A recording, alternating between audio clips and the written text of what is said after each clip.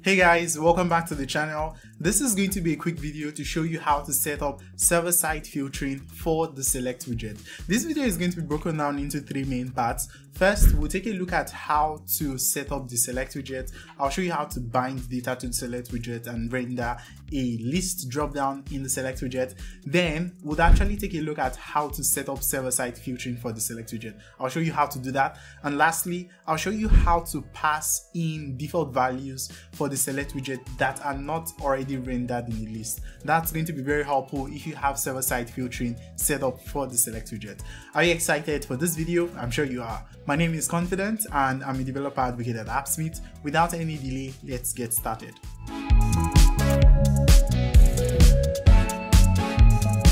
Alright, so right here I have a blank application, and the first thing I'm going to do is go search for a select widget. So let's go bring in a select widget, and here we have a nice select widget on the canvas. So taking a look at the widget, this requires an array of label and values, so we need to provide this in the data we would be supplying to the select widget. So the next thing we need to do is connect the application to a data source, pull in that data, and use it to build the options for the select widget. So let's go do exactly that. I'm going to be using the keyboard shortcuts for this, so I'm going to click on Command-Shift+ or Control-Shift+, go create a new data source.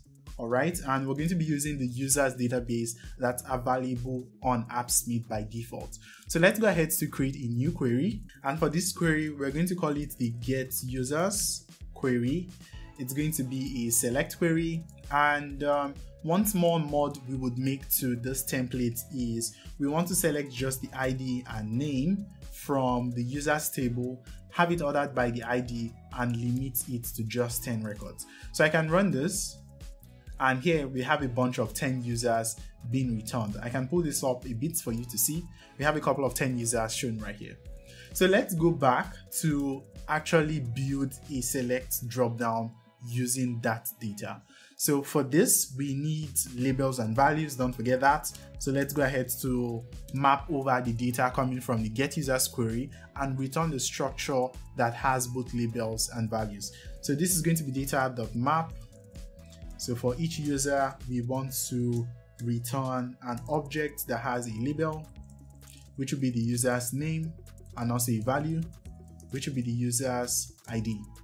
And that's basically all we need to do. So taking a look at the select widget, we have options built using users coming from the get users query, which is really nice and simple.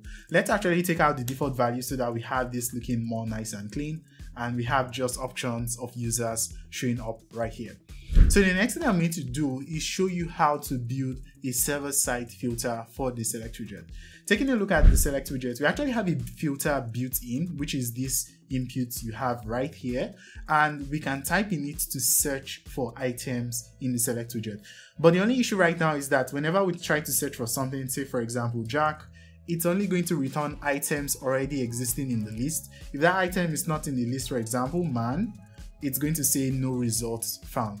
So what we need to do is set up server-side filtering for the select widget, and then have it perform the search on the database and have those results brought back to build the options based on the search query. Alright, so let's do that. Heading to the configuration of the select widget, we need to turn on server-side filtering. So I'm just going to turn this on, and having server-side filtering turned on actually unlocks a new action called onFilter update. So we have the onFilter update action. We can set this to execute the get users query, and when that's executed, let's head back to the get users query. I'm using the keyboard shortcuts here again. This is Command or Control P. Let's head back to the get users query. We'll need to modify this a bit to include the search query from the filter on the select widget. So let's add a where filter. So this is going to be where. So let's search by name.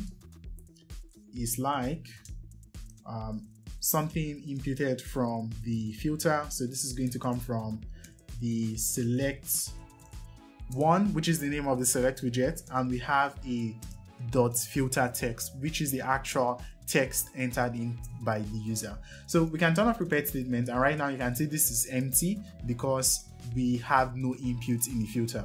But going back and trying to search for man, for example. So let's search for man.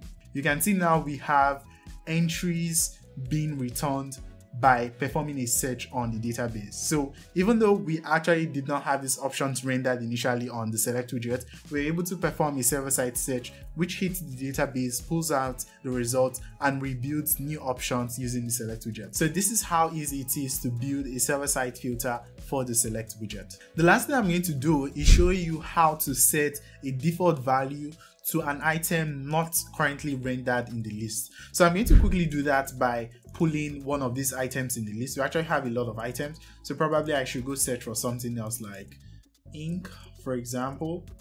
This has fewer results. All right, so I can go copy this and paste that into the default value. So let's say I want kin to be the default value. What I need to do is pass an object that has a label and value that equals to the property or the item I want rendered on the select widget. So taking a look at this, we have passed a label and also a value, which is kin's name and user ID, and that is used to build the default value for the select widget. Now, if we go to clear the filter text, for example, and have the select widget initialize to its default state without having any filter, you can see that we still have kin showing up. That's because we've both passed the information required to build the kin option to be the default selected value for the select widget. So to recap, to set a value to be the default value, if it is not rendered in the list, what you need to do is go ahead to pass in a label and also a value, and that's just going to be used to build the default option, as you can see right here. All right, so this has been a cool video on building a server-side filter for the select widget. If you'd love to learn more about the select widget, we made a video right here that explains the details of the select widget and everything you can do with the select widget. So please go check out this video we made right here. If you also love to protect your applications against SQL injections, because like we did in the application right now, we actually wrote some SQL query. So to protect your applications against SQL injections, you need to use prepared statements. And to learn how to do that, we made a video right here that shows you how to use prepared statements to protect your applications against SQL injection and actually boost up your security. All right, that'll be all for today's video. If you have any questions, please do leave them in the comment section, and I'll catch you in the next video. Take care. Bye-bye.